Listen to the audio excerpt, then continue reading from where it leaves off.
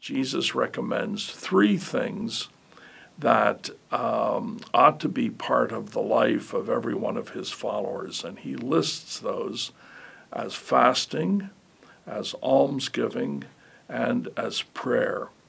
And those have become the three traditional ways in which a Christian is able to exercise the faith that he or she has received.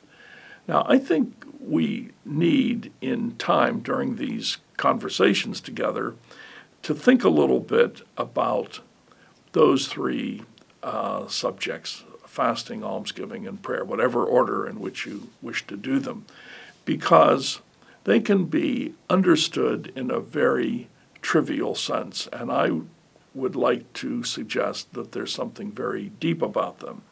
So almsgiving can't be reduced down to giving $1 to a beggar who accosts us on a city street.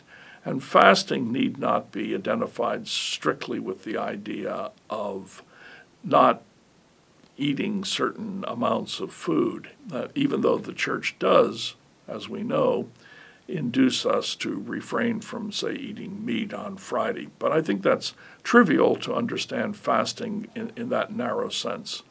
And prayer is not the same as saying prayers.